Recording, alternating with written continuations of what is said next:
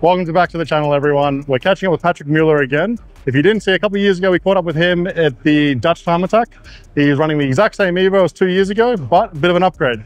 Now he's got the Neo 4 on board instead of the G4X Fury that he was running prior. He's also being our guinea pig this weekend and testing out a few other products for Link ECU. We might be able to check some of those out if we're lucky. Let's get Patrick on camera now, and we can fill you in on some of the new features that he's really enjoying with the Neo ECU. So I'm Patrick from the team Drift Force. This is my Mitsubishi EVO 9, and I use Link ECUs until 10 years. I'm very happy with this ECU. They give me so many fast lap times. This is the reason I changed to the new Neo ECU. I changed from the G4X to the Neo, and it's so easy to change. Only 5 or 6 cables. Remove the pin, pin it in another place, and it will work with the same map.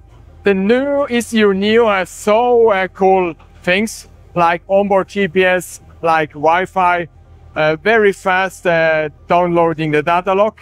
And it's nice, you have an USB-C cable, and you can check the ECU on the table without any other things that you use. One great benefit of the onboard GPS, you have the time for the data logs, and you see, okay, on this date, on this time, I have this data logs data.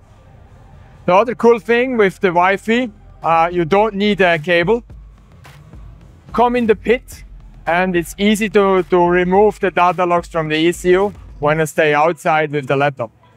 We're wishing Patrick the best of luck today. He is up against the Fat Cat. He managed to beat it in the qualifying round, but there's a lot more traffic. I think in the Super Lap with a bit more free space, it's going to be a tough battle for him, but hopefully a podium still.